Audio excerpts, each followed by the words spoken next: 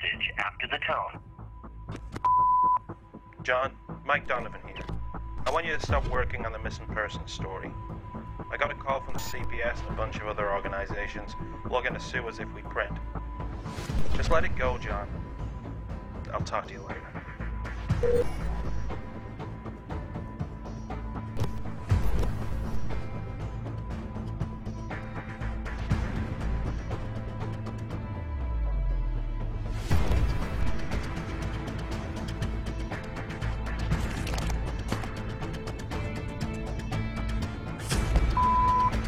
This is the last time, John. If I hear you're still working on that story, you're out of here.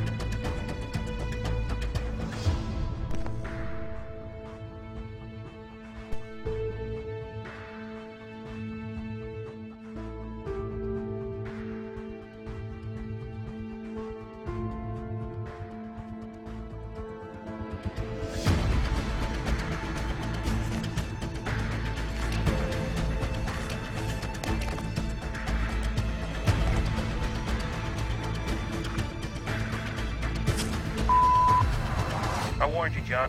Look, I'm sorry. I gotta let you go. Be careful, John.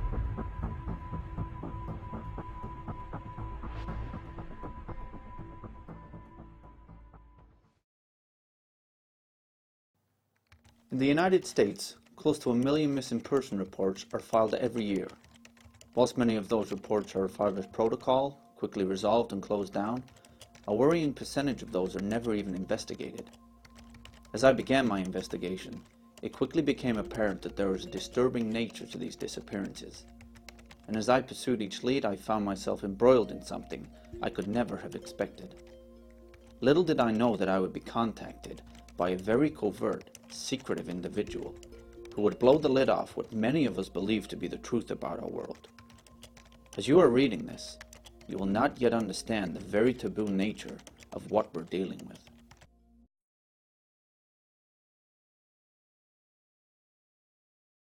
I look at the alternative media, as it's called, which is where a film like this would come out of. Obviously, it wouldn't come out of the mainstream. And what's developed over the years that this alternative media has come into being, what's developed is the alternative mainstream. And almost everyone has a here and no further point. And just because you are aware that there's a banking scam and a political scam and engineered wars, doesn't mean that your mind is open to the deep in the rabbit hole areas that will explain where all that's actually ultimately coming from. You will have people who will go so far, but then their belief system, their sense of credulity, will say here and no further. Well, I think it's like a kind of human archetype. Unless you're a small boy with frogs in your pocket, people don't like toads or snakes or crocodiles or alligators. Dragons sometimes are shown as friendly, often are shown as dangerous and fire-breathing and nasty, and they've got little eyes, and they are inhuman. They've got little slitty eyes, and somehow there's a part of that that doesn't resonate with us. To think that reptilians even exist, let alone that they're in some way controlling the populace and what's going on, just seems so far out there to the normal person with their programming and their paradigm and that type of thing. So I think it's just out of the realm of belief for them, just through their programming.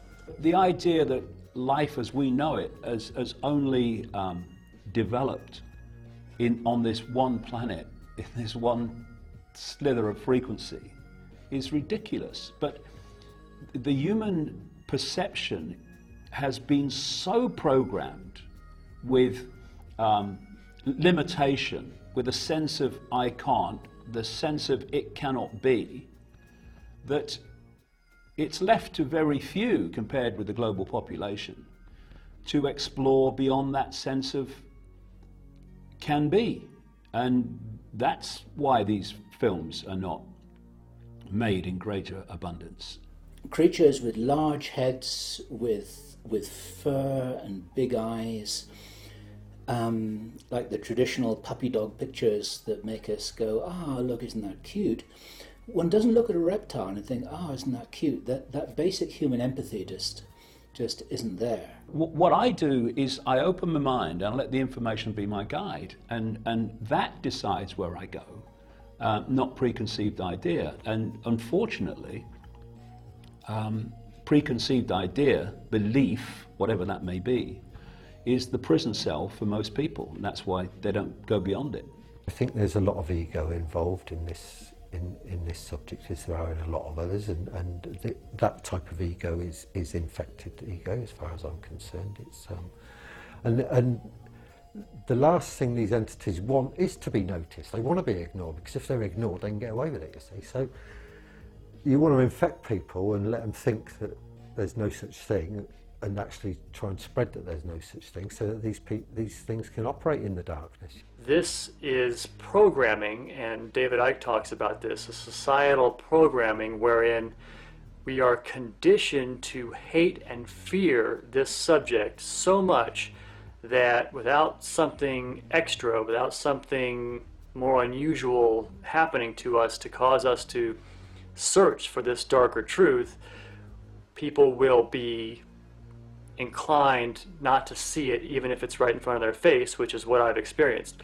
And even people in my own family and people that I know very well and people who were interested in ufology, when they saw this, either didn't see it or became very upset about it. In the early 90s, when we were first learning about the reptilians, you tended to hear about cases of rape and situations like that, and almost like an instinctive fear that some people had in response to just being in their presence, just like a physiological reaction to them.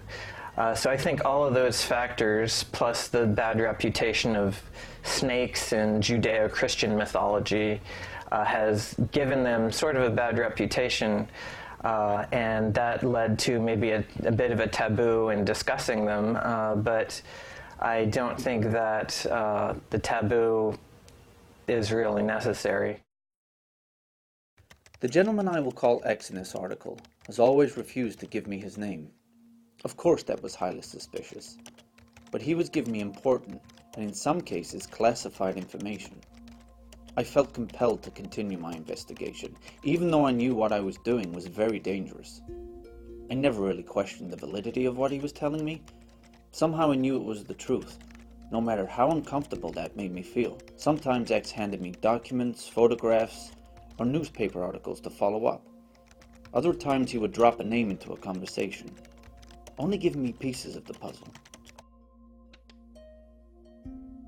John, I can't just tell you what's going on. Those are the rules. You have to research this information yourself. I can give you places to look, people to see. Look up the work of Professor John Mack.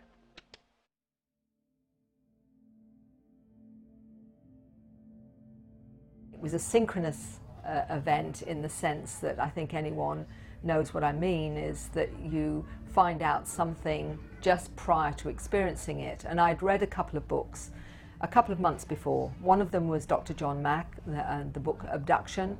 Now, Dr. John Mack, some viewers may know, is a gentleman who was a university professor of psychiatry at Harvard University.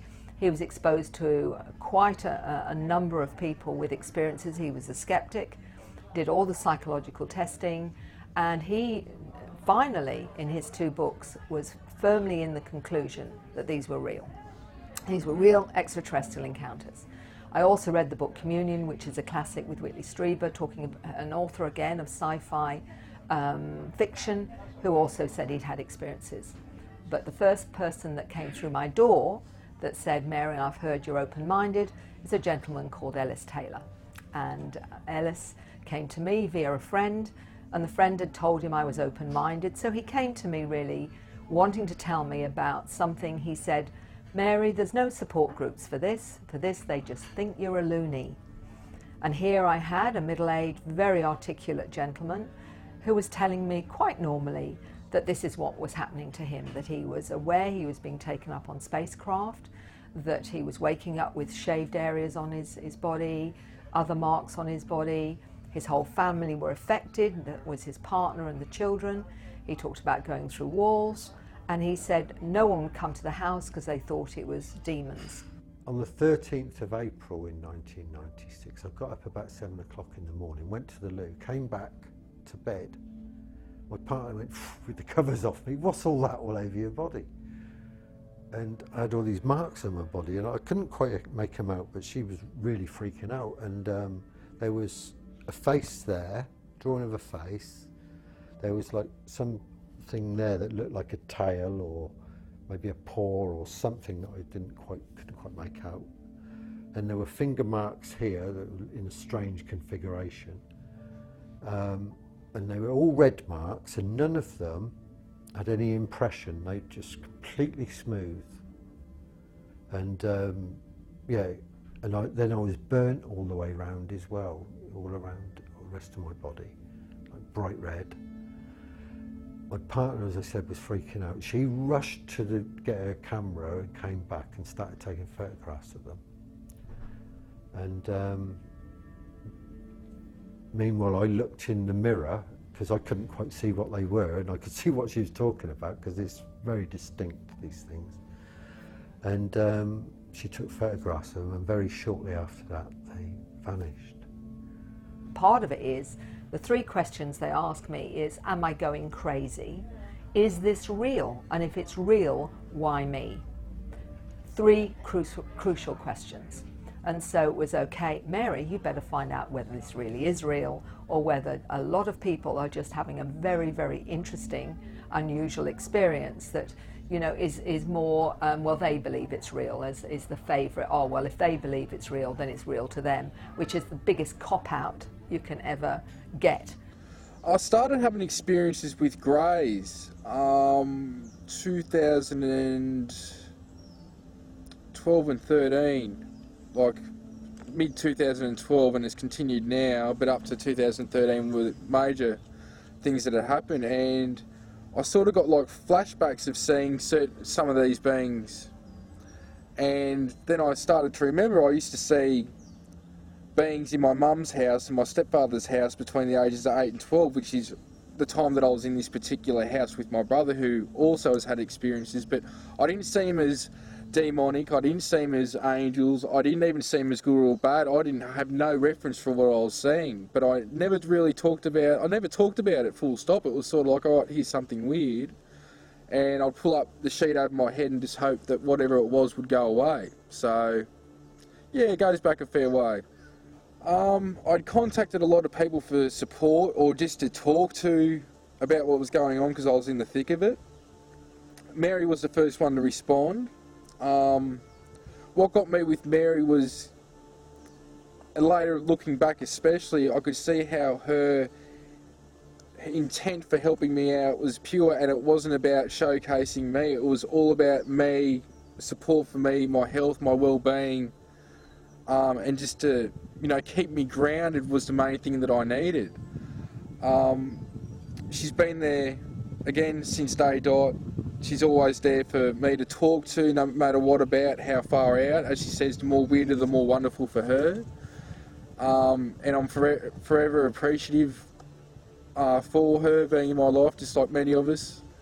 And our friendship continues to grow, and it's gone in some weird and wonderful directions that I didn't expect. So yeah, she's a lovely lady, and I'll forever be indebted to her.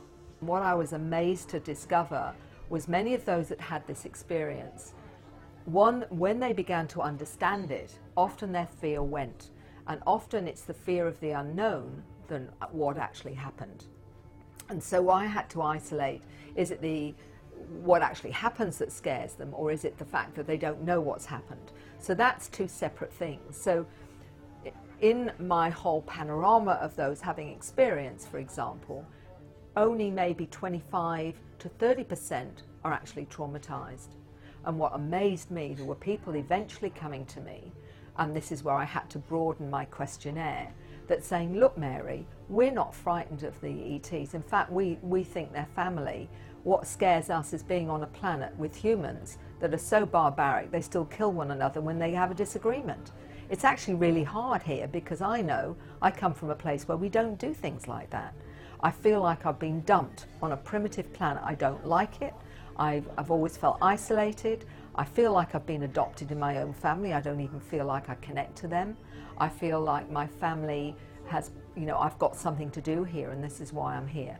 And these I call the star seeds or star kids, because their real connection is actually to those intelligences out there than actually the human beings that they're operating or sharing their environment with. So, you know, in that sense, this is a huge, huge panorama of experience where some are terrified of the beings and some actually think the beings are family. So you know, where do you go with that?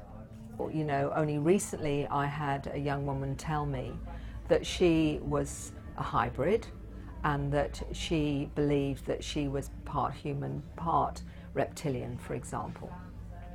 So for her, what was hard was being in a human body when she related much to her reptilian soul, if you like. That's how she saw it. Others believe that their soul is from a mantid, which is an insect-like being. Some, the felines, the cat being, for example, they say their origins are from those places. So they relate to that particular form. And if you have an 8-year-old that tells you that their family is a mantid, this is an insect-like being, that's his family. His human family is here to look after him and he loves them, but that's his family. And when he dies, that's where he's going, to his ancestral family, which is the mantid insect-like being. And he gets quite emotional about it. This is an 8-year-old getting emotional about going back to his origins. It's very profound. And you've got others that believe they're a mix, and you know, Simon Parks is one of those, because I was able with this young boy, which I'll call Paul, and Simon Parks, I was actually interacting with both of them at similar times, although one's in the northern hemisphere, one is in the southern hemisphere. They never spoke to one another, but I was able to get information to look for corroboration, and Simon Parks believes his mother is a mantid, although he also connects to the cat feline beings and to the reptilians. But he feels most connected to the mantid. And he talks about going into his mantid form on the spacecraft and working with humans. And when I spoke to this little 8-year-old, he described it in this way, that he evaporated into his mantid form and would operate as a mantid and then come back into his human form. So here is a little boy talking about a soul transfer. One of the questions that pretty much all experiencers ask themselves at some point is, why me? You know, another one is, am I going crazy? But eventually they figure out that they're not crazy, that whatever they're experiencing, they're still functioning, and it's not, you know, it's not a form of anything. You know, John Mack certainly was not was not able to identify it as any kind of psychological pathology. So they ask, why me? Why is this happening to me? And well, we know that the abduction phenomenon does run in families, and the same thing seems to be true for reptilian contact. So you can look at reptilian contact as a facet of the UFO abduction phenomenon, and it suggests a genetic aspect to their interest in us. But, you know, in addition to following family lines, there's more to it. A number of reptilian contactees have actually recalled memories of having a past life as a reptilian. And, you know, it doesn't appear that people are chosen at random out of the human population, One abductee, one reptilian contactee described to me what she calls multi-dimensional simultaneous existence, because that time, basically, if you look into physics, ideas like the relativity of simultaneity and the concept of space-time, turns out that everything is happening now. Including past and future events. Everything is really happening all at the same time. So past lives and future lives exist now. So what in reincarnation traditionally we'd think of as past lives, well, if you think of it as simultaneous multi-dimensional existence, those are really parallel lives.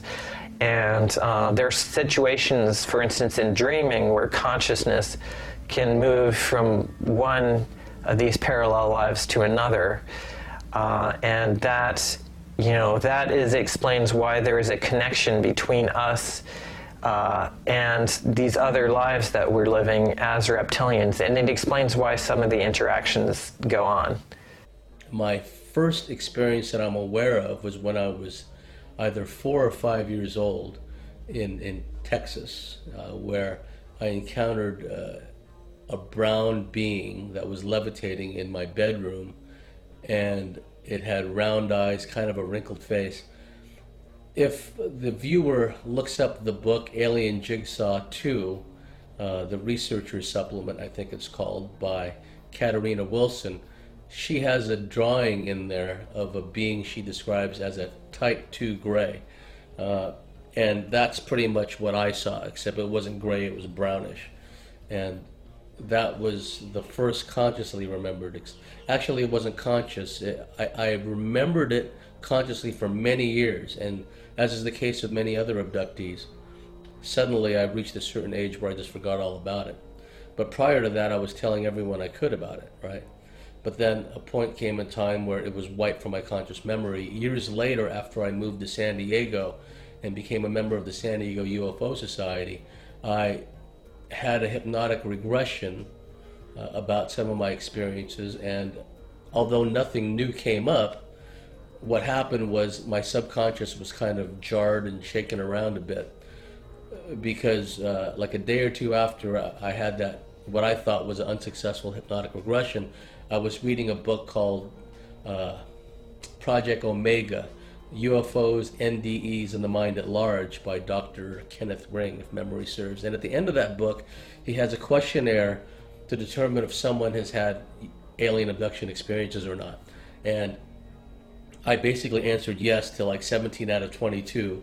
And I got triggered when I had one question, when I read one question that asked, as a child, do you recall having experiences with little people or little friends that no one else could see? And then just as soon as I finished reading that question, bang, that memory of when I was in Texas when I was 4 or 5 years old came back.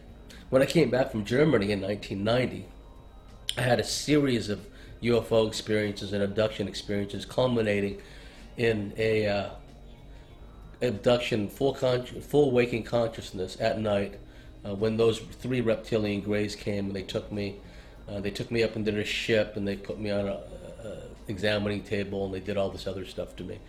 And that was just one of a series of events. And then I was frustrated living in the San Francisco Bay Area because I had no one to talk to about these experiences.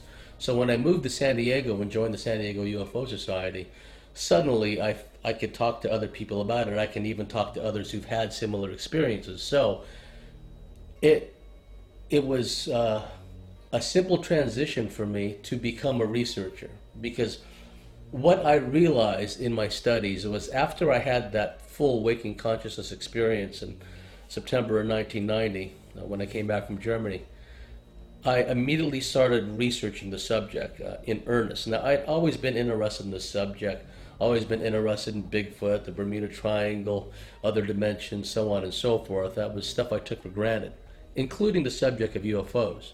But there was an element of me for years that was kind of scared of the UFO subject. There was something about the subject that gave me the creeps, that didn't that I couldn't quite understand, and that gave me, a certain degree of fear. Like when I was in high school, for example, I would see beams of light, bluish white light, come in through the ceiling and do a search pattern on the floor. I had a lot of experiences where I was taken out of my body astrally, and I've since come to find out that a lot of these experiences happen in our astral state because these beings have the means to trigger an out-of-body experience within us. It's a multifaceted experience. It's not just physical abductions, it's astral experiences, it's what's been described as dream hacking or astral dreamscape manipulation, telepathic experiences, so on and so forth. When an alien creature of any sort interacts with a human, 9 times out of 10 or 9.999 times out of 10, that human is going to be terrified of this creature. There is no long association with these creatures. They cannot appear as they look because the human will just freak out, and whatever the purpose that they've come to that person for, they won't be able to do it. So they will come in disguise. And they don't physically change their body. They go into the mind of the human, and in the human's mind they change. Now, because of my very long association with these creatures, they don't need to do that now. In the early days they did, when I was a very small child. But also it was a part of me accepting them for what they were. So as a 5-year-old, or even, 1963, as a 3.5-year-old child, I was shown exactly what they looked like, and did freak me out. Of course it did. But if you take a child that's 3 and stick it on an aeroplane and fly it from, I don't know, Birmingham Airport to London Airport, by the time that kid's 10, it will go from Heathrow to JFK with no worries, because it knows no different. If these creatures don't harm you, you have no reason to be scared of them. So it means that my perceptions are going to be more accurate than somebody who's half scared out of their mind, has their body frozen and can't move. So no, there are shadow creatures that are genuinely shadow beings. There are jinn that can appear like shadow creatures, and all of the entities that we're discussing have the ability to go into a human's mind and make that human think they're seeing anything. And that's why Adolf Hitler got Dr. Mengele back in the late 30s to attempt to do work on humans that would prevent aliens from gaining control of their mind.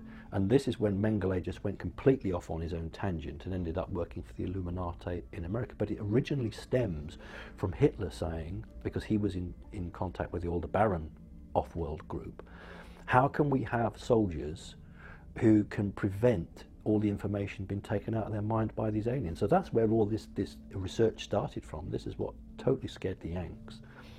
So for most people who have an alien experience, they really don't know what they're seeing, because they can only see with their eyes and believe what's happened to them.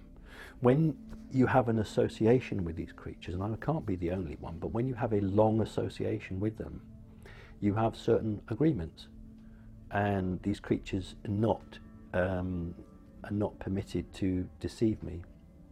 And I say I'm 54 now, and I haven't lied to me yet, or I haven't caught them out yet. So they're either incredibly good liars, but when I ask a straight question, I usually get an answer, or they will refuse to answer rather than give me a lie.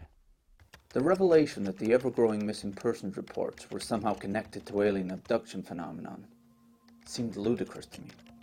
There was something inside of me, an inert feeling to repel the information, and I didn't know why. As a researcher and journalist, it is built into my psyche to question everything I'm told. When I raised my doubts about this one evening in a taped conversation with X, I could never have prepared myself for what happened.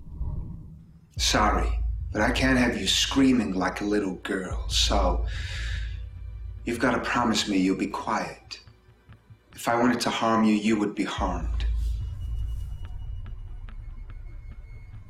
John, please, sit.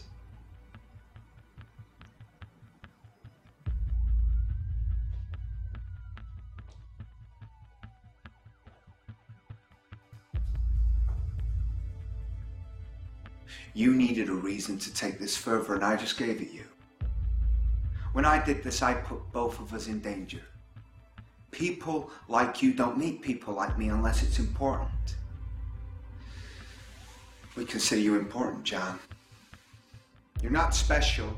You're not the chosen one. You're not the savior. But you're a hell of a journalist, which is good for us. Bad for you. What, you think this story was your idea? We needed to trigger you. That's what we do, John. We poke you, prod you, coerce you, make you do things we can't. Well, not openly anyway. For now, just know, some of us are trying to help. You got a friend in me.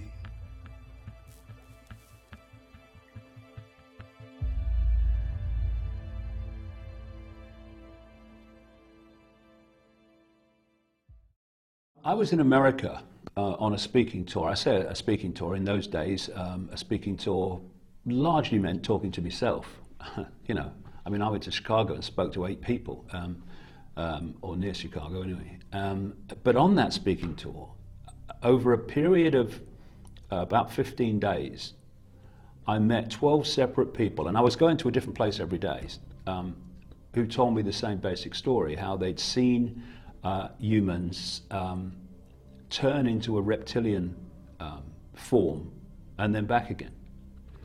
And it was such a common theme that they were describing that I started exploring from that time. So it came into my life very quickly. I'd had kind of heard like little mentions of it before and just let it go. But in this 15-day period, that really focused my mind. So there's something to look at here. When you're faced with that situation with, or you know, one person after another in different parts of America telling you the same thing, you can either go, I'm not going there, what will people say if I start talking about this stuff? Or you can say, information's my guide, I'm going there. What then happened is I came back from there to the Isle of Wight, and I was meeting someone, actually not very far from here, who had been married to a Satanist who had been the warden for Burnham Beeches. Burnham Beeches, out west of London, is owned by the City of London, the financial district. And it is a big place of Satanism and very strange happenings. It's wooded copses and few open areas. And she asked to meet me because what I was writing about, because she wanted to tell me about the Satanism which she experienced. And she told me when I met her about seeing Ted Heath, former Prime Minister of Britain, took us into the European Union, doing a satanic ritual at Burnham Beeches, because she lived there in the warden's house. And when this conversation was finished, and you know, I was having a cup of tea, and I was just finished my tea, and I was putting it down and turning to go, and I just said to her as a throwaway line, you know, I've just come back from America, and I met all these people that kept telling me how they'd seen people turn into reptiles. And I heard her first, and I turned around. She's going, oh my God, I wasn't going to tell you about that. She said what happened was she saw lights, and she took the dog out that night, and then she went through and looked through the trees at this light, and she saw Heath in this circle. And she said what she then saw was Heath shift into a reptilian form and grow about 2 feet, which is absolutely common in descriptions of this all over the world. And she said he started speaking then in a voice a bit like, she described it as a bit like the old transatlantic telephone conversations when there was gaps. And she said the thing that shocked her more than anything else is that when this happened, no one in the circle moved in any way that related to shock or surprise. It seemed to them the most common thing, common thing you could imagine. And from the American experience, and that lady too, then the synchronicity of my life started bringing more and more information in about it, and more people with experiences about it. And that's been the way my life has gone in the last 25 years. A subject will come out of nowhere into my life, and then suddenly, bang, information about that subject's coming from everywhere. And that's what happened with the reptilian thing. There's a lot of people out there who are under the misapprehension that somehow all of this is promulgated by David Icke and nobody else, and this is absolutely not true. I was once privileged to sit at a dinner table with David Icke and Jordan Maxwell. David was on one side, Jordan was the other, and they started telling stories to each other. And I had a dictaphone in my pocket. Here's a piece of advice to any would-be journalists here who happen to be watching this. Always have a dictaphone in your pocket. You never know when it's going to be useful to you. So I asked their permission. I put the dictaphone on the table, and then they were exchanging anecdotes with each other about reptilians, like a tennis match. It was fascinating. And I'll just give a couple of those because they're more than interesting. I'll start with Jordan's story. I'll condense this as best I can. He was told this story by a grown woman who he knew personally about her experience when she was a small girl.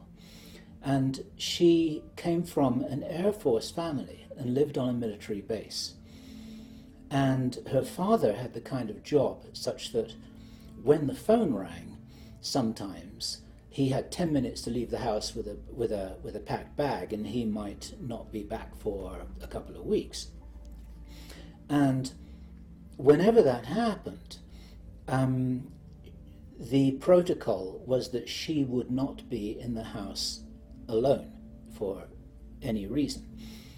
And on this one occasion, she begged her father to be left in the house. She said, well, I'm a big girl now, I can take care of myself, there's nothing to worry about. And her father demurred. And so there were guards on the outside of the house, and this was inside a secure installation, and so there didn't really seem to be a problem. She was in the house on her own. She was a young girl, she was 11 or 12 years old or something like that. And the story that she reports was this. She said that a reptilian being, a large reptilian being, emerged from the walk-in closet. The reptilian being was so tall that it had to duck to get out of the door of the walk-in closet.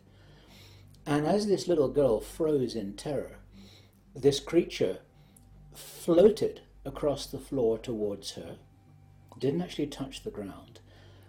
It clearly had designs on something that didn't seem to be very welcome to her. She ran to the bathroom, she locked herself in the bathroom, and she screamed and screamed and screamed as this creature clawed on the outside of the door. And then finally, the guards heard her, who were outside the house. They came rushing in. This was their job, and this creature disappeared. And the claw marks were visible on the outside of the door. When her father got back, she said, "This is why you must never be in the house alone." And it's interesting because her father didn't even seem particularly astonished by what had happened. It was like this was one of the things that was known could happen. Go figure. This was told by this grown woman to Jordan Maxwell 20, 30 years later after this had all happened to her. I have this sense that I've known them all my life, or known who they are all my life. But, and I can remember past life stuff with dragons and things like that, okay? Which is not exactly the same thing, I know. But this particular time, it was during a 47-day experience that included that 13th of April thing. 47 days it went on for, right? Night after night, day after day, left with patterns and marks and finger marks and all sorts of things going on. But during that time, I was sitting in the lounge and wanted to go to the loo. And to get from the lounge to the loo, you had to pass through the corner of the kitchen. There's a door here, and then you went through a door there. As I went through that door there, just going to go into that door there, there's a reptilian standing there. It was tall. I mean, I didn't have a tape measure on me or anything, but it was a lot taller than me. And it was crouched like that. It was green. It had these kind of orangey slit eyes. It had a paler chest. It had like ridges and scales. But the thing about it was that it looked at me, and what I felt was from him was, oh shit, it's in me. Right? It was more kind of worried that I'd seen it than having any kind of negative intent towards me or whatsoever. And I'm on the move, you see, when I see this, and I'm just going to step into the hallway to go to the loo. And as I saw it, I was in mid-flight, so I couldn't stop immediately. So I went like that, came back, and it had gone. But the whole room was not the room. It was standing in the corner of the room, where the corner of the room should have been, but the room wasn't there. It was another dimension. I'd walked through another dimension. I've had 3 experiences with the reptilians personally. The first one was late 2012. I was at home and I started to vibrate and get this ringing in my ears. And I was laying on the couch listening to the radio, and it got to a certain point where I had my eyes were closed at the time. I had a flash. At that time, I sat up and stood up, and I was still vibrating, the ears were ringing, and all of a sudden I just got engulfed with white light, and I appeared in this cave, is the only way I can put it, and it was like a yellowish, orange rock all around me. And right in front of me was what I perceived straight away was a lizard man, because I still hadn't at this time checked up on reptilians. I heard about it, I thought, who knows, And it was a yellowish brown colour. They were about 6'2", 6'3", there was 3 of them. 2 of them that were directly in front of me were about 6'2", 6'3", around the same height, and there was a small one about 5'5", and it was the same. They had these things protruding from here. The eyes, the nose was a bit down, and the stockier, and they were stocky, like muscly, stocky looking dudes. At that point, basically the main frame of what had happened was I was told by the reptilian in front of me that they're breaking up to factions basically, and that they want ascension too. This group. And I'm just thinking, why are you telling me? And they said, this particular being in front of me said, because we want you to tell your people, put it in your book. And I was writing Operation Starseed at the time, and I'm just thinking, this is just what, at this time, while this is going on too to my left, about 50 metres in the distance, and this cave would have been a few hectares big, like a city block or something big, but I couldn't see any entrances. I'm assuming down further to my left, there was an entrance, because there was a flying saucer with the grey walking around it, and it had a bigger head than the normal ones I had seen before. So while that's going on 50 metres away to my left, and to my right I noticed a screen. It was 5 metres by 5 metres, I assume that was the diameter, and it was like a flat screen. If I looked at it, I didn't see anything, but if I looked at it in my peripheral vision, I could actually see a 3D hologram of the Earth coming out of it. And what I assume was fault lines and earthquakes zones and that were sort of marked out on it. I won't go particularly what colours I saw on it and stuff, because that's just a little thing that I've kept for me, you know, people ask me. Around that time, a white light engulfed me again and I appeared back at home in the lounge room, standing where I'd been previously. In the high desert of Southern California, me and our team were doing what we call Reptilian stakeouts. One of our friends, a female MyLab, in the high desert of Southern California in the Victorville, Barstow area, was having frequent reptilian experiences. The reptilians were entering the house through a number of portal entries, one of which was in the children's bedroom. And this goes back to the lore about the boogeyman coming out of wardrobes, coming out of closets. This is the basis for that, is that these entities, not just reptilians but other beings, they create these interdimensional energetic portal entries, which allows them, whether they're in our plane of existence from another dimension, or hovering in some spacecraft somewhere, they enter through these portal entries. And in the children's bedroom, there was this portal entry in the closet, the wardrobe, as they call it in the UK and other places. And me and my colleagues would do what we call reptilian stakeouts, where me and a MyLab buddy we would flip a coin, and the winner would sleep on the bed, and the loser would sleep in a sleeping bag on the floor. And then the next night we'd alternate. And on one occasion, I woke up to find this large 6 foot tall plus reptilian, very robust, very large chest, very large biceps, very large muscles, looming over me. As I lay there, I was immobilized, and I tried to call out to my friend, but I couldn't even manifest a squeak. It was like the power of speaking had been taken from me momentarily. And this being radiated this negative energy, which I liken to when some of the big cats in our world, when they emit a roar, the roar reverberates in the chest cavity of, say, a human being, and effectively paralyzes the human being, and then the tiger, or whatever the case may be, can then attack and devour the person. Well, these beings, some of them, they emit a very negative energy, which makes one's skin crawl and which induces paralysis. So I lay there for what seemed to be a long time while this thing was looming over me.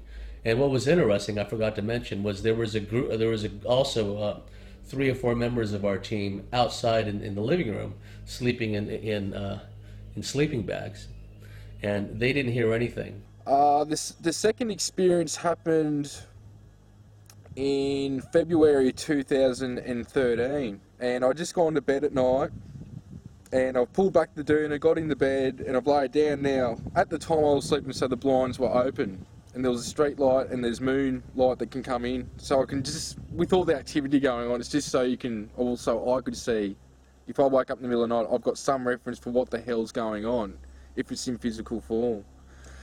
And I didn't feel alone. All of a sudden, I opened up my eyes, and like about 1.5 foot, 2 foot from my head on my right side was this huge eye. And it was, I could tell it was yellow, and there was a black slit pupil. Like it had to have been about this big. And it was a little grey butt. So it was only like 3.5. It wasn't big, but the head on it was huge. And I could see, you know, the scales on it. And again, that was what the Elohim had projected to me. So I'm like, this ain't good. I wasn't freaking out. The eye freaked me out a bit, but I wasn't freaking out from it. It was the like, to me, vibration, or how it resonated with me. It didn't resonate with me. At this certain time, I closed my eyes, and just a thought came to me to, you know, why am I judging it? And to show it love, that I didn't want it, like, I guess the best way to explain it is I felt sorry for it being in the state that it was in. At which time it started to turn into like it started to look shocked. How I would have been looking at it, it started to look at me. And then all of a sudden it sort of turned into like a smoke, which I've got photos of how these beings can appear at certain times. That's what it turned into, like this smoky substance, and it disappeared. And for about a year I didn't sleep in my room after that. I had to meditate till I went to sleep. On another occasion in that house, there were different reptilians, basically all of the same species, but in different stages of maturation. And so there were immature reptoids, and we called them baby Godzillas, because when, like, the lady of the house and the children drew sketches, that's what came to me. They looked like little baby Godzillas. And one of these, at least one of these, was playing with the youngest daughter, who was like 4 years old at the time. They would play in that children's bedroom during the day, and the little reptoid was fascinated with the little girl's toys. In particular, one toy that looked like a telephone and that had big keys for numbers and letters, and when you pressed a given key, it emitted a certain tone. So the lady of the house, at odd times during the day, when only her little daughter was home, would hear these tones coming out of the bedroom. And on this one occasion, the little girl came out, and this little girl is now an adult. She has a child now. She said, "Mom, me and my friend, we're hungry," right? And so my friend humored the little girl. She walked back into the bedroom with 2 platters with a slice of pizza on each one. When she walked into the bedroom, she noticed her daughter sitting Indian style on the floor, and alongside of her daughter was one of these little immature reptilian beings, and they were playing with that toy, making all these tones. My friend was so startled, she dropped both plates. The reptilian made kind of like a pig kind of squealing sound, and it fled into the closet and disappeared. Now, me and my friend, on another occasion, we were sleeping in that room again. I was in the bed, and he was on the floor, and I began to hear noises coming out of the closet, right? So I sat bolt upright, and I looked around, and I was punched in the face, bang, bang, on this cheek and on this cheek, and I was knocked out, and my cheeks ached for weeks thereafter. And I believe it was the little reptilian. It wasn't the big reptilian or big reptilians. It was one of the little ones, and it was just at the right height to punch me out. So I had a lot of experiences in that place. On another occasion, those reptilians followed me from that place in the high desert of Southern California to my house in San Diego, which is a good 2.5-hour drive. And I had just driven back from the high desert, settled down, I was laying in bed reading, and I fell asleep. And sometime later, I was rolled over in bed, and I was jabbed at the base of my spine with an injection. And as I was laid on my side, I looked over and I saw what I at first thought was a very tall soldier in khaki uniform. And then I saw something swishing around behind it. Later on, in hindsight, I realized it was a very tall reptilian that just happened to be brownish khaki colored. Because when I had time to think about it, the thing that was swishing around behind it was his tail. And it was interesting because those reptilians had told my friend, the lady of the house, that they were going to get back at me basically for always going up there and like, I guess, annoying them or something. So they followed me back to hundreds of miles away to San Diego, and they did this to me. And I developed the following day. I was working at ComNav AirPack in communications, and my back was hurting me. I could feel a puncture wound at the base of my spine. I could feel it, an injection mark. And I had a terrific headache. And I was sitting in the main office, and there was an annex, another office off to the left, where the lady who worked in there was on leave or something. So I went in to lay down there just to flatten out my back because my back hurt so much. Had a tremendous headache, was sweating profusely, big time diarrhea, right? And what was interesting was I went to an emergency ward, and I said to the lady, the nurse who was checking me out, I said, this is going to sound crazy, but last night I was rolled over on my side and some soldier, some military looking guy, very tall, like jabbed me at the base of my spine with a hypodermic needle. And she felt it. She said, yes, I see it. I don't doubt you at all. Something happened. And then what was interesting was I called up my friend who was living in the high desert of Southern California, and she told me her husband and her son had all come down with similar symptoms after I had left. I've spoken a couple of times at this conference in St Anne's in Lancashire called Probe International, and always something peculiar goes on there, right? Often on the way there as well, and often on the way back too. Now, when I left to go up there, I went with a friend, and I knew that I had two etheric or ethereal bodyguards. They were reptilian, dressed in armour, and I have a few guardians, but this is two that were with me. Big, powerful. So I knew that they were going with me for some reason. They wouldn't have come for no reason. So anyway, I get to the conference, and this guy comes up to us and he said, oh, would you and your mate take part in this demonstration that I'm giving on the stage? I said, what is it? He said, well, what it is transfiguration. Now, transfiguration is, you look at people, but I do it naturally anyway, but this is what he's telling people to do. You look at people and you look slightly out of focus to the side of them, and you can see them turn into something else, okay? And he's doing this thing as a presentation. So he's got this huge white sheet or something up on the stage, and he's asked a few people to stand up on the stage in the audience, see if they can see anything with that person, or if they change into somebody. So I'm up on the stage, and people are calling out from the audience, I can see so-and-so, so-and-so, so-and-so. And this woman shouts out, that guy in the white shirt, which is me, that guy in the white shirt, he's got two huge reptilians each side of him. She'd seen them. I'd just taken my mum and a couple of friends out to go and see the crafts. I got told basically earlier that day that the crafts would be about, that I could take mum out there to show her, and mum hadn't seen anything up to that point.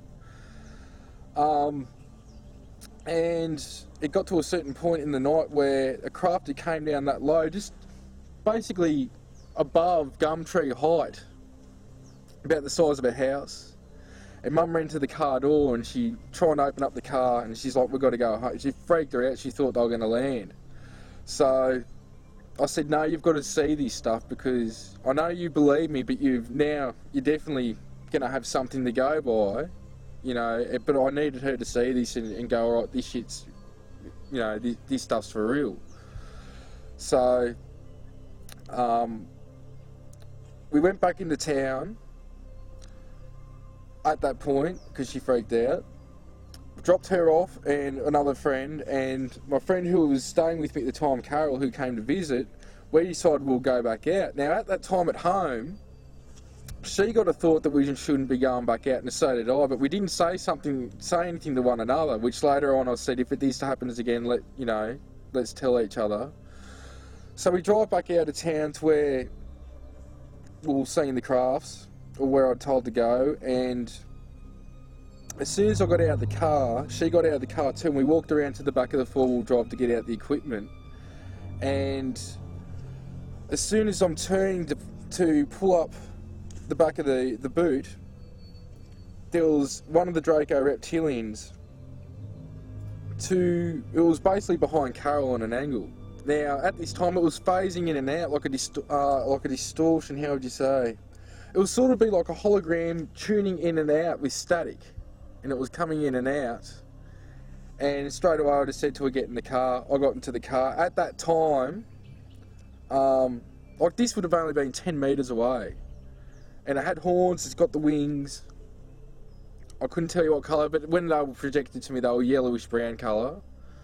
Big, like maybe 8-9 foot tall, something like. It was big, but it was only 10 metres away, and in the distance, maybe 150 metres away, is a street light out there. It's the only light in the whole area because it's out of town in a swimming area, like where people take their boats and their kids and have picnics. So because of that, I sort of had a good reference to see it. Even though, you know, usually you can see stuff with the shadow dudes in the dark, you can still get something. But when we hopped in the car at this time, the lights on the interior, on the speedo, on the dashboard, and the outside lights all turned on at different times. They were all, you know, it was like a disco of lights.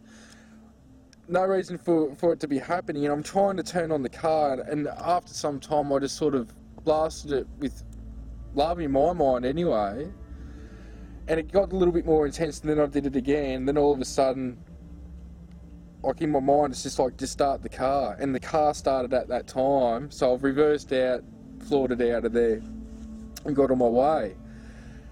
Now, I haven't got, you know, really messages from the Reptilians or anything like that. They seem to have been put in my way, and it's like I'm a beacon for them in some ways, because once I think you're awakened to a certain point, things will come through, and they'll pick up on your thoughts. So they're the 3 experiences I've had with Reptilians. One incident that I haven't told many people about was just about 3, maybe 4 years ago. I went to Australia, and I went through Heathrow, and almost everybody in this, well, not everybody, lots of people at Heathrow were shape-shifting. There were reptilians walking around everywhere, right?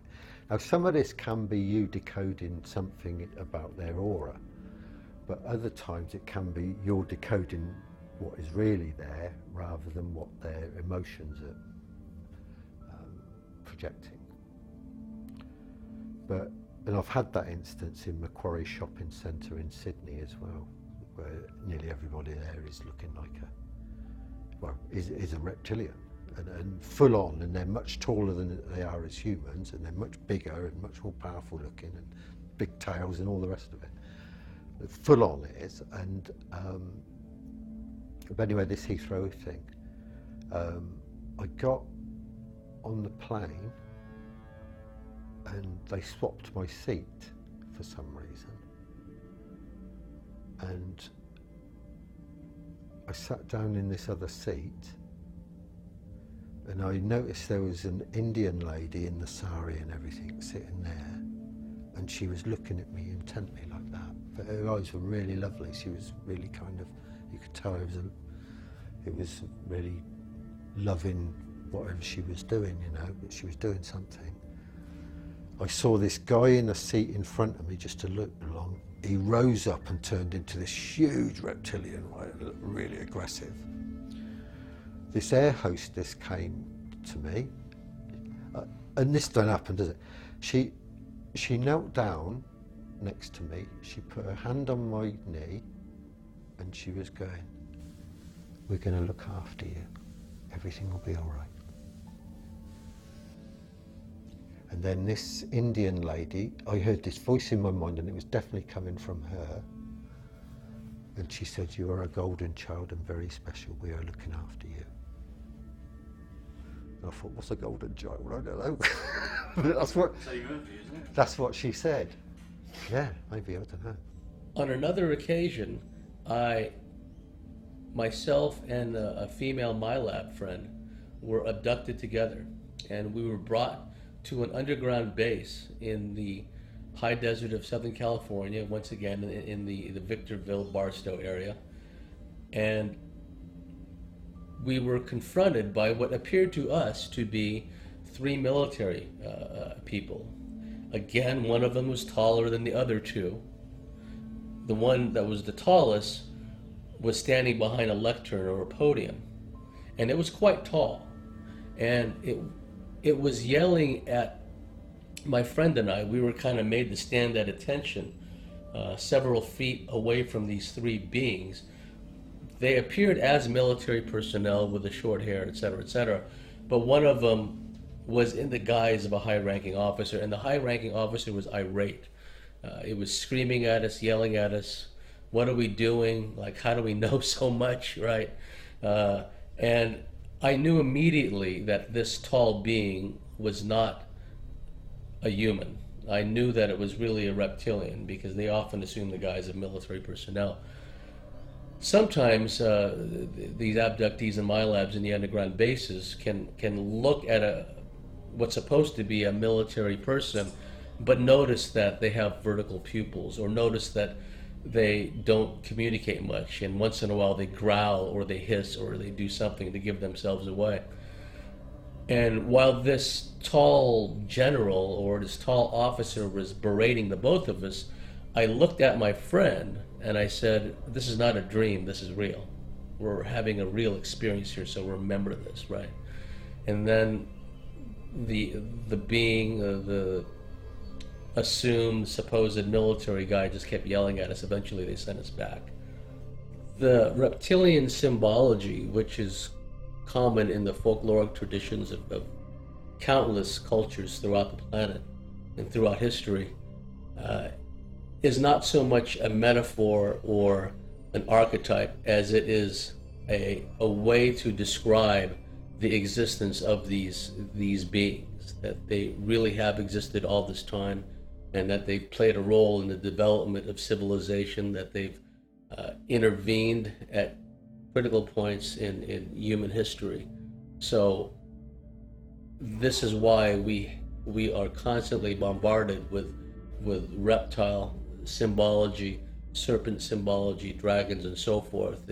It's not to do with any archetype or metaphor. It has to do with the existence of these beings and the occulted knowledge going way back that these beings are here, and they've been involved with us all along. One of the important things throughout all of their interaction with humanity was not to be recognized and not to be seen, because humans record in stone. We're very good at that. We create. We're fantastic like that as a race. So they recreate, and the reptilians didn't want that. You will see it occasionally in some of the Sumerian or Assyrian, Babylonian carvings, occasionally. You will also see it in some of the Mayan or Aztec items. What you're much more likely to see are renditions of feline species from the Egyptian times, because they weren't covered by the same protocol. So they weren't, there was no ban on depicting them, whereas there is a ban, there still is now a ban on depicting reptilians, and I'll give you absolute proof of that when I did that very nice interview on the Today programme with Holly Willoughby and Schofield, and I did two drawings, one of a mantid and one of a reptile, and I was told point blank we're not allowed to put the reptile up because they were going to have me as a backdrop, them as a backdrop to me. So the stills I've got, which they very kindly sent me, now I'm being interviewed with them, and behind me is a picture of the mantid. But originally Schofield and gang were going to have the mantid and the reptile, and somebody very high up said we're not allowed. They didn't even know what it was called. All they said to me was, we've been told we can't put this one up. So there's a blanket that goes out, and hence, if you think about what your title of this DVD is, because we're coming around to that now, and you think about that chapter in The Greatest Secret that David Icke wrote, which was don't mention the reptiles, and that's a fact, and David's absolutely right, that the system doesn't want to publicise them because they have signed an agreement not to publicise them. It's to keep them out. So you can talk about the greys as much as you want. That's not an issue. You can talk about the mantids as much as you want, because they don't manipulate humanity. The reptile race that we're talking about manipulates humanity and has done for thousands of years, and has a covenant with the elite humans who run the world that they will always be in the shadows. You're awfully quiet, John. I feel a little underwhelmed for a man who asks questions for a living. I got a million questions. But let's start with my boss. Is he... John, what if a man's faults are not his own? What if certain men and women were pliable, manageable, accessible? accessible? Manageable? You mean controlled? There are levels of control, John, depending on the situation. This situation required a little show and tell. Others are a little more intrusive. Behind the scenes, deals were done, but they weren't necessarily beneficial to the populace. In modern times, phase one has always been to make you aware of our presence. Over time, we could gain acceptance through the use of literature, religion, music, movies.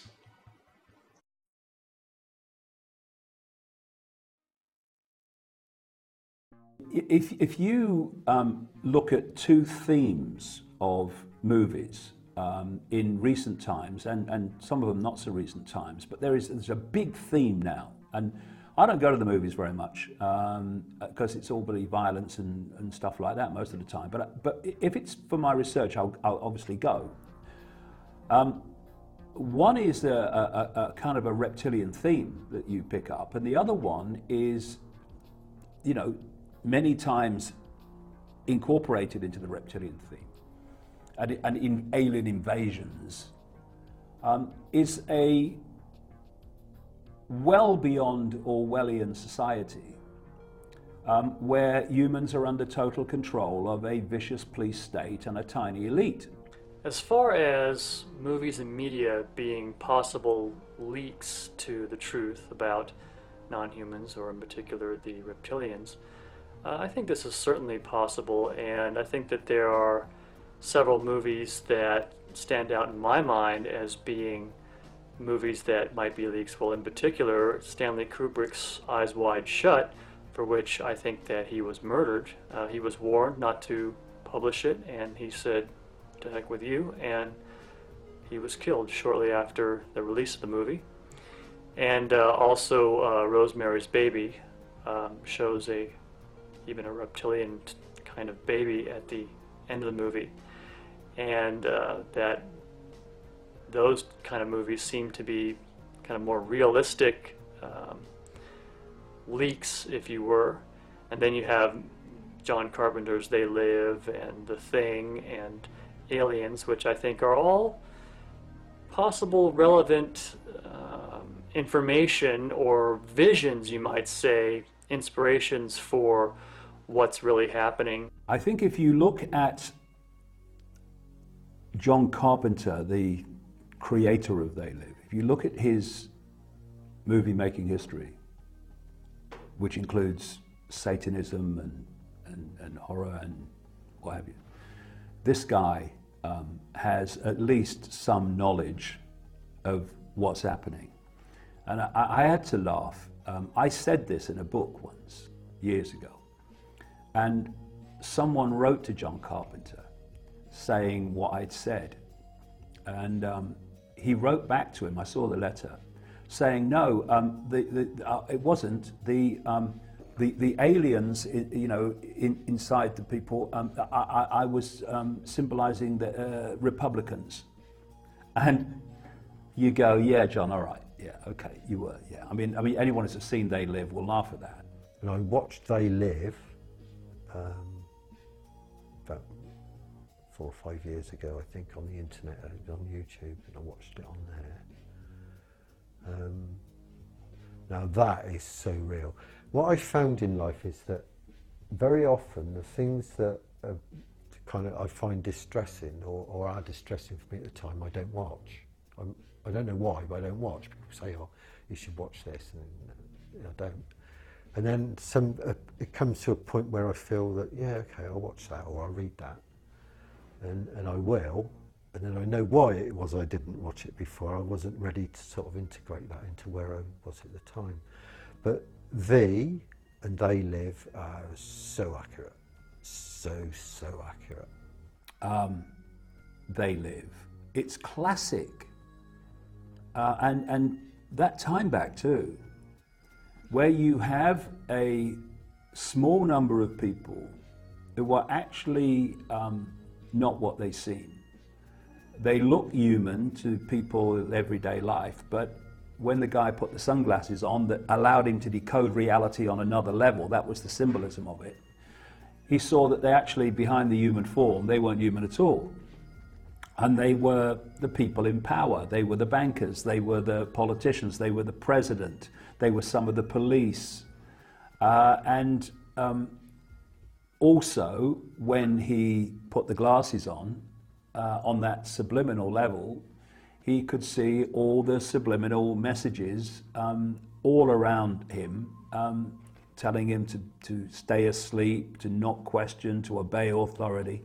And it was a movie, it was kind of a B movie, wasn't it? A kind of, most people would never have heard of, and yet it was way ahead of its time in portraying the world that we're actually living in. The Super Mario Brothers, if anyone gets a chance to see that movie, it's amazing.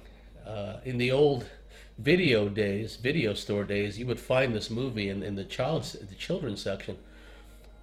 The story starts out with a celestially driven cataclysm. An asteroid comes and wipes out the dinosaurs, and through some kind of weird kind of alchemical process, an alternate reality is created where the survivors of the reptile survivors of the surface went underground into an alternate dimension, and they became the rulers, and they were shapeshifters. They were shapeshift between human and reptilian.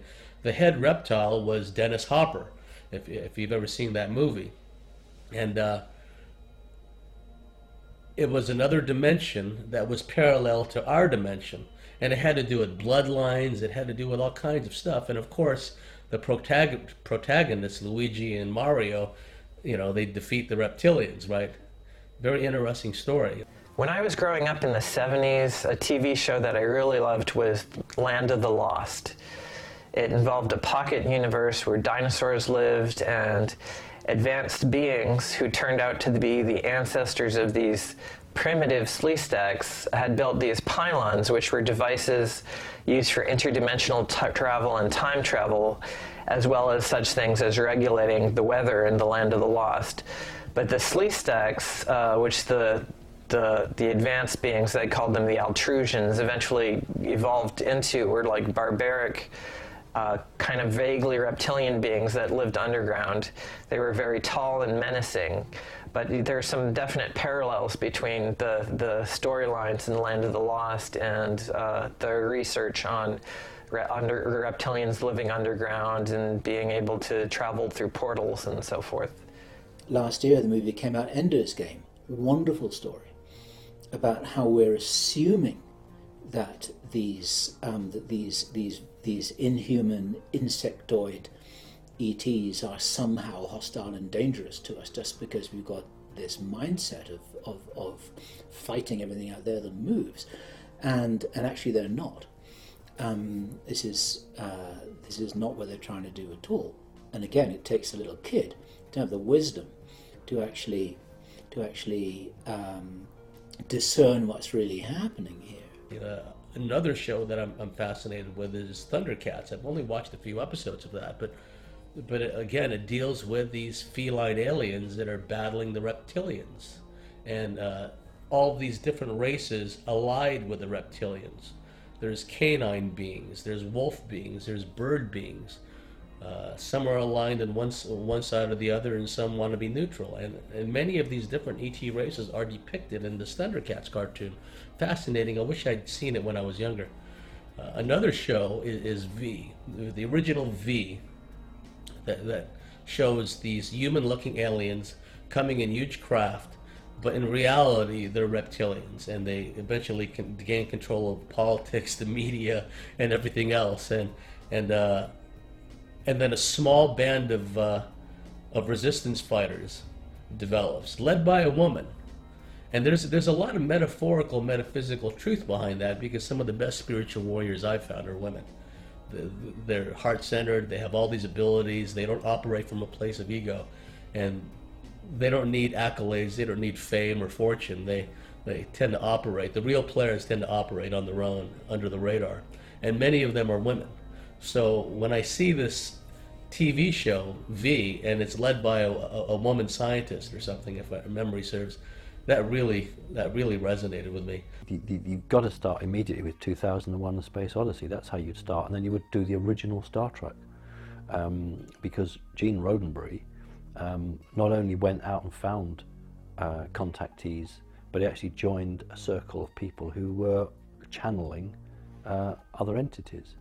So these people, either as directors or producers, either have direct knowledge, or more likely it's a give and take with the security services. The security service will say, okay, you've done us a favour, here's an idea. It's not really an idea, it's something they know, but they're to run with the idea. Where it's become insidious, and that's why I'm a bit unwilling to help you out with this too much, is because they will use the media to play out an agenda for them, to test its reaction on the audience. And the first time that occurred was in 1938. Was it 38, when Orson Welles did his War of the Worlds? What people don't know was that was all orchestrated to early sort of focus groups to feed back on what the situation was. Now, it actually wasn't panic, as the media was told. There was only a small pocket of panic, but they wanted to create panic, so that's why all the mainstream media said there was mass panic, because that was the argument. That's why we're not going to go public with what's happening.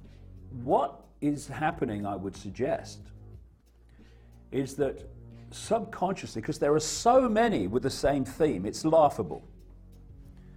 Subconsciously, the human mind is being made familiar with something that if it wasn't made familiar with subconsciously in this way, when it is revealed, people would be in a massive state of shock.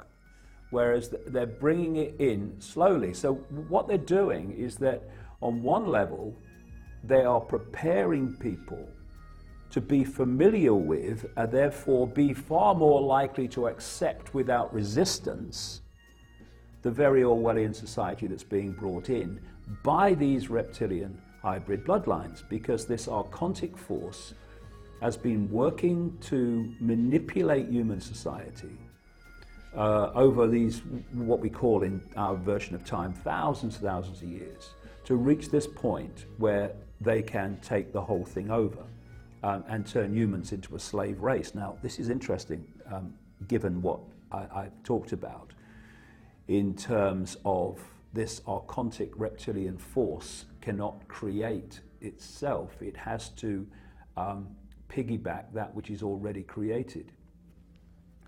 It cannot create the Orwellian society. It has to manipulate us to do it. They have to let us know what they're doing or what they're going to do before they do it. It's kind of like a rule of the game from their point of view. And if you see it this way, it gets them off the karmic hook. What I mean by that is that if I were to tell you, the viewer watching this now, that I intended to burgle their house tonight, and I was going to do it by climbing in this window at 2 o'clock in the morning, and this is what I was going to go and steal. And if I told them that, and they didn't believe me, and they took no action, and I went and did it anyway, then I would be off the karmic hook, because it's their fault for not securing the window latch. It's their fault for not standing there with a gun waiting for me to come. It's their fault for not taking me seriously. It's like, well, I told you, and it happened, so now the responsibility is yours, not mine. media nowadays, major Hollywood films are used to push an ideal which is either part of a programming agenda or it's an agenda to test out what the reaction is on the public. Any decent producer in Hollywood who's doing a science fiction or science fantasy film now will be heavily involved with the secret government or the secret service, whatever we want to call them, for a give and take, an exchange of ideas. If you look at Stanley Kubrick made his own deal that he could make as many films as he wanted and have oversight over it, providing he never told the truth about the supposed moon landings. And as soon as he broke that agreement, they killed him. So right through history from Hollywood, Hollywood is an integral arm of manipulation, mind control, and just focus grouping, just testing. So anyone who has an interest will look at a film and say, well, I look at that, look at that. I think someone has made an effort to enlighten the people so they really know what's going on, whether it's done for malign, in-your-face purposes, or it's done, at least some of it is done, to wake people up. Who knows? But I do know that this process is ongoing. There are a whole bunch of different possible agendas going on with the sowing of these concepts in Hollywood. But to condense everything down into one short sentence, this is no accident. It's certainly planned. So what? This is an invasion. Take over the planet, kill everyone. Then what? If it was up to certain members of our community, yes. But it's a little more complicated than that, John. Plus, we've been there, done that. Wasn't pretty. I look at it more as a occupation. I know you guys are fond of that. How is this possible? I mean, what about the government? What about our military? What about them? They work for us, John. We run the show. It's all an illusion. Nothing you experience here is real. Nothing. None of it. At least not in the way you think it is. Oh, it's a work of genius, John. Even after all this time, and we're talking a lot of time, a millennia, the complexity of the plan still impresses the hell out of me. Yeah. I'm sorry? The answer to your question is yes. You are about to ask me about the little gray guys in your room as a kid. You know, the little guys, big eyes, all serious and cold. Ooh, creepy little things. Yeah, they work for us, John. And you. And them. John, do you play chess? Haven't we played enough games? Well, if this were a game of chess, I'd be a knight. Our little gray friends would be the pawns. And me? What piece am I in your game? That's just it, John. You're not even in the game. But I'm here to change that. I don't understand. Why are you here? What do you want? What do we want? Where did we come from? When did we get here? That's a good question.